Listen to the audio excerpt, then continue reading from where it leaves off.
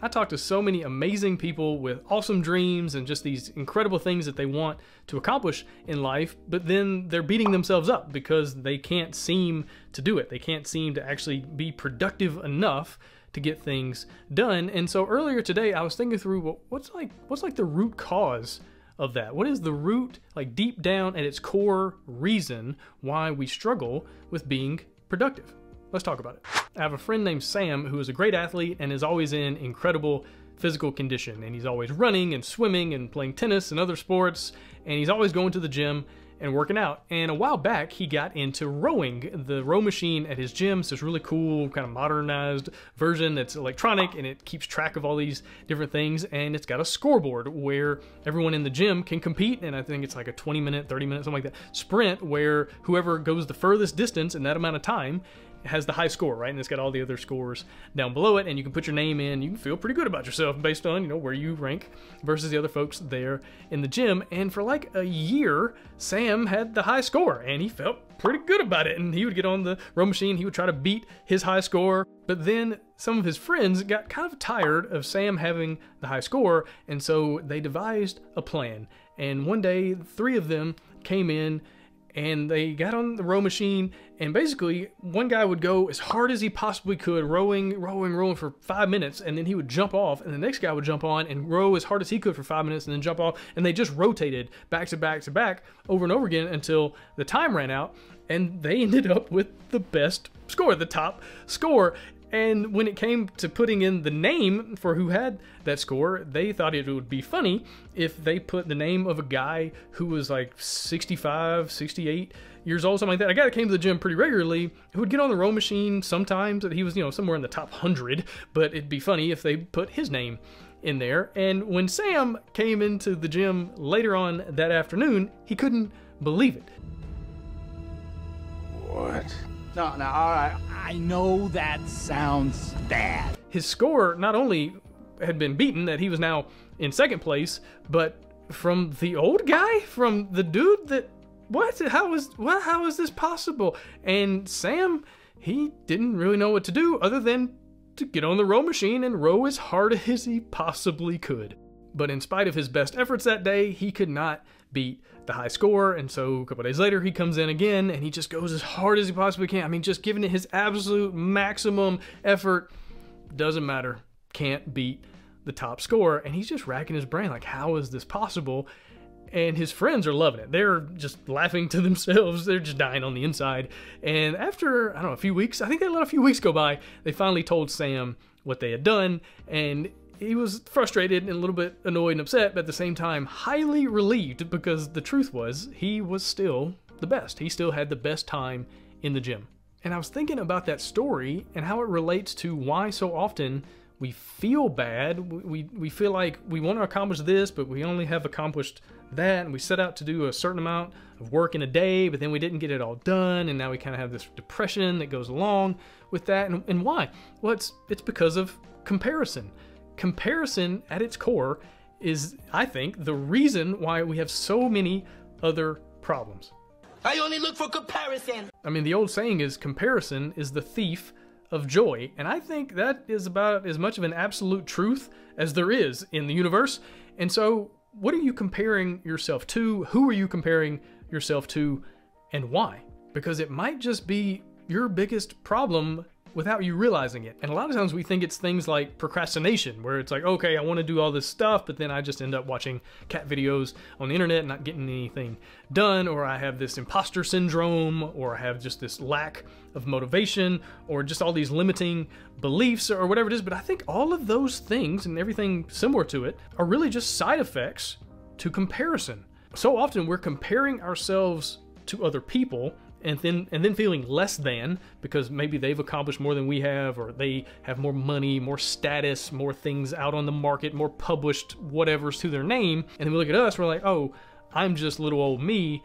And then because of that gap between them and us, we feel bad. And then all these other things pop up, I believe, as side effects. It's not just that you're procrastinating because you're so overwhelmed by the comparison of what you need to get done and how much time you actually have to do it, or the things you want to accomplish versus your actual current skill level. And then that gap creates these issues. But it's not procrastination. That's not the problem. That's just a symptom of the actual problem, which is comparison. You have imposter syndrome because you're thinking through who you really are deep down, but then you're comparing that to what other people think, and then you're thinking, oh, well, maybe there's this big rift, there's this big divide. But again, it's not imposter syndrome, it's comparison that's the issue. It's not that you really have limiting beliefs or a lack of motivation, it's that you're looking at other people, you're looking at other ideas, you're looking at even just a different notion of who you are, and then you're comparing that to reality, and you're left lacking. And then that creates these issues. And the worst part about it is so often our comparisons don't even actually make sense. I mean, you might be playing a game that's rigged. My friend Sam was the best in the gym at that daggum row machine, but the game had been rigged against him, and so he thought he was less than what he really was. When you look online and you see social media, you see Instagram, whatever, that's not real. That's a rigged game. Okay, yeah, that couple, they look amazing and you have relationship goals and all these things because their life looks awesome, but you only saw a snapshot, a literal snapshot, a moment in time, and what you didn't see were the other 23 hours and 59 minutes of that day when these two people didn't even like each other, when they're yelling at each other, yelling at their kids, like things are going crazy. You didn't see any of that. You just saw that moment where they're all smiling and pretending like life is fine. And so then you end up comparing other people's highlights, their rigged game, to your behind the scenes. And then there's a disconnect, there's a gap. And that out of that comparison comes depression, sadness, feeling like you're nothing, feeling like you're nobody, not because you actually are, just because of the gap, because of the comparison. Several years ago, I was teaching high school English, and I would have these students come up to me and they'd be like, oh man, I'm just not a very good writer. And I would ask them, like, well, why do you think that? And they'd say, oh man, just look at Hemingway and Tolkien and just all these amazing writers and these stories that we're reading. And it's just, I could never be anything close to that. It's like, you're 15.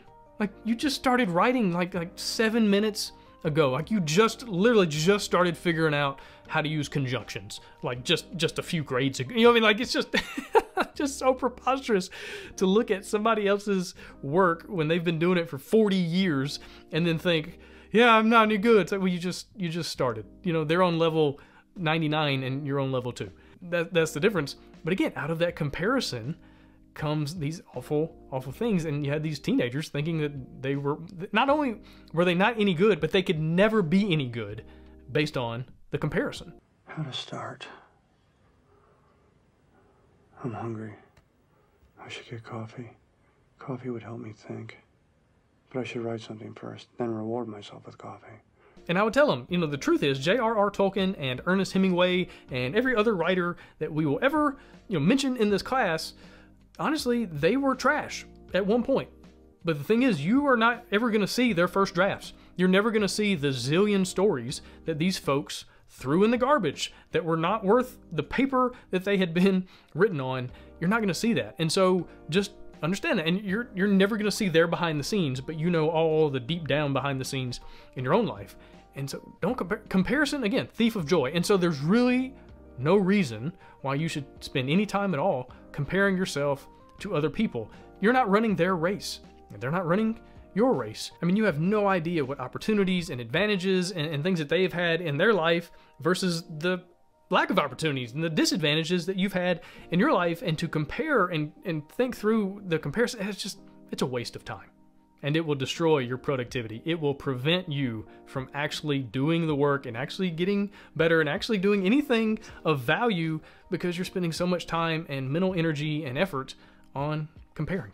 And the only comparison you should ever really think about is between you and you from yesterday, you from a week ago, you from a month ago, a year ago. Are you further down your road, down your path, and further in your race today than you were last year? And if the answer is yes, awesome, keep going. If the answer is no, why not?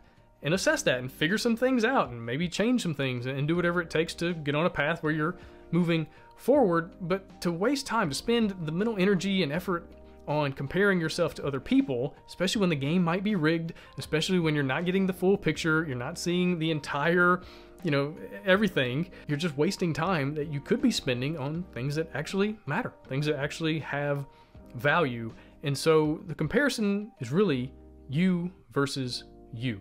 The race is long, but it's only against yourself. And how can you get better today than you were yesterday? And it doesn't have to be by leaps and bounds. You don't always have to have these giant transformation, this big metamorphosis. It's just one step at a time. Can you move 1 inch further today than you did yesterday? And then just keep going, because in a year's time, you turn around and you realize, oh wow, I've come a long way, but it only felt like 1 inch at a time. But that's how it works. So quit worrying about other people. Because I think if you can do that, if you can find a way to really just compare yourself to you and not think about anybody else in that way, I think your productivity will skyrocket. I think you'll find a way to start accomplishing a lot more than you are right now, because you won't be living in this weird rift and this weird gap of where you think you should be compared to where you are. You'll just live on a daily basis thinking, okay, what can I get done today? But I would love to hear your thoughts in the comments about things that have destroyed your productivity. Am I on the right track, or are there some other things that you've experienced that just totally got you off the rails? Thanks for watching, and I'll see you in the next one.